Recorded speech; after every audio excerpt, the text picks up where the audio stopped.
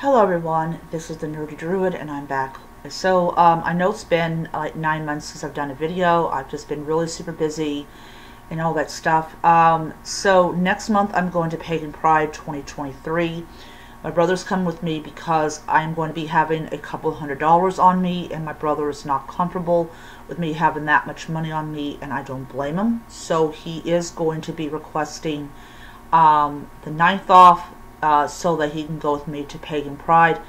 I am going to be, the reason I'm going to have a couple $100 on me is for two reasons. One, I'm not tempted to dip into my debit card, and two, some of the vendors do not take cards, and when you have not been to an event like that, you would just as automatically assume everybody takes debit cards, but then be like, no, I don't.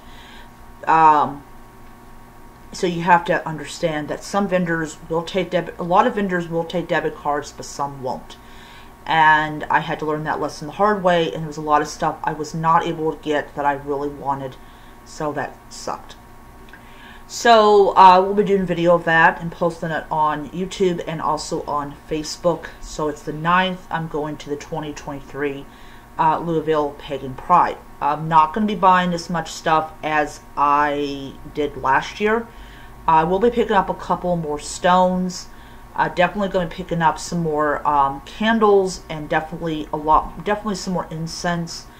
And I'm going to try to find the Barefoot Owl and thank them for their product.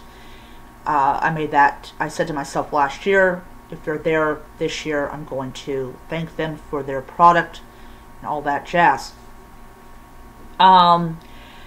So another thing, my Celtic altar has been taken down, mainly because it's been replaced with dolls.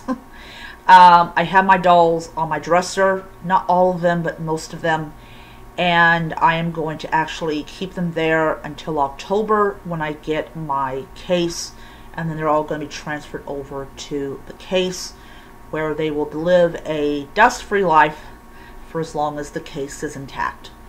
So, once that happens, my altar will go back up. So, I checked my things and my videos, and apparently I did this about Children of the Gods and racism in, I think it was in paganism or druidry, one of the two. So, for people that may not know, my path is actually Celtic Reconstructionism, and I'm still going to call myself the Nerdy Druid because I like the name.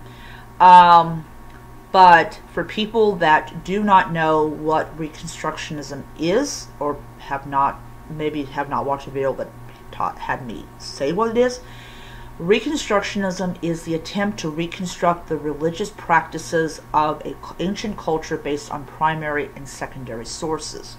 Now, this is different depending on what you are doing. So if you're practicing religions like Kemeticism or Kemeticism and Hellenism, you'll have a lot more sources. If you're practicing religions like heathenism and Celtic polytheism, you're not going to really have a lot of those sources, because these cultures did not write anything down. Everything was oral. Their histories, their mythologies, their gods. They were taught how to give sacrifice to human and animal and all that jazz. So they were taught this. They did not write this down. So my Celtic polytheism is more connected with Ireland than, say, intercontinental Celts. And these are the Celts that were Romanized. And then, of course, you have Britain that was also Romanized, also known as Britannia, that was Romanized. Ireland was never Romanized, as far as like fellow pagans going in there and doing their nonsense. So how do I practice Celtic paganism or Irish paganism or Irish Reconstructionism without a big fancy altar? Quite simple.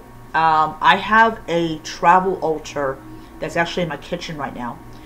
And I will open it up and take everything out and set it up. It takes about 5 minutes to set it up. And I pour out libation of wine, and I do offerings of incense. I do not offer anything to the gods that I don't know 100% sure was offered. For example, I don't offer herbs. I don't offer stones. I don't offer any of that type of stuff. What I offer the gods is time. Time. I will give them food that I have made, or I have bought. I also honor my ancestors, and I also honor the land spirits. And these are things that we know for certain was offered. Because if you're talking about priesthood, they're spending a lot of their time, and that is stuff that, you know, they're offering, they're doing time instead of like going off and doing other things. And then, of course, if you are unsure if offering food is something that was done, sometimes you kind of have to bend it a little bit and look at other cultures and look at what they did and kind of guess, oh yeah, that probably is something that they did. Because a lot of cultures, they have identical practices even if they don't write any of that stuff down. But yeah, time, my food, I give, I offer stuff to my ancestors, things like that. Things I've said before. So it is, it's important to, if you're practicing Reconstructionism, especially if it's a culture that did not write anything down, sometimes taking a little bit of an educated guess is good. It's not, a lot of people might say, well, if you don't know that's exactly what they did, then don't guess. And it's not the same as giving mugwort or giving a stone to Bridget. It's, you know, it's very different. It's not the same.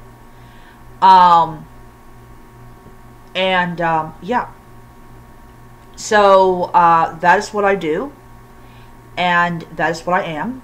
And I'm going to say one of the things I really do happen to like about Celtic paganism and Celtic polytheism is that we are really trying to keep the bigots out of the group by doing videos basically saying that you don't have to be of a particular cultural origin to practice this religion. You can be Japanese and practice Celtic paganism. There is absolutely no requirement blood-wise for that. We're not heathens, we're not Cometics, we're not Hellenists. We are trying to keep that nonsense out. And that is one of the biggest draws to this religion, is the desire to keep that unsavory stuff out of the religion and just venerate our gods and venerate our ancestors and try to live the best life that we possibly can and take responsibility for our actions when we fuck up. So, yeah. So, I am going to end it there. Hope you guys enjoyed the video. I will do another one on something. I got a headache right now. I gotta go and take something for it. So, yeah, I will see you guys around.